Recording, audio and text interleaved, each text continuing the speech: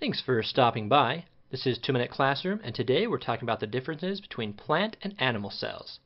Plant and animal cells are remarkably similar, but there are three main differences I will discuss. Both plant and animal cells have mitochondria, but only plant cells have chloroplast. This is the organelle responsible for photosynthesis, and of course, animals don't perform photosynthesis. Most energy for life on the planet comes from the sun through photosynthesis in the chloroplast. Both plant cells and animal cells have vacuoles. These are used for storage in the cell. However, only plant cells have a large central vacuole that contains mostly water.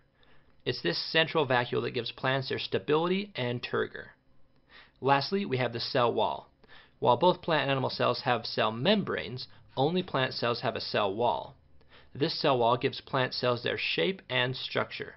However, the cell wall does not regulate inflow and outflow of molecules. That's still the job of the cell membrane. So now you know the main differences between plant and animal cells. Give this video a like and subscribe to 2-Minute Classroom for more great content. And here are some other videos you might enjoy. I'll catch you next time.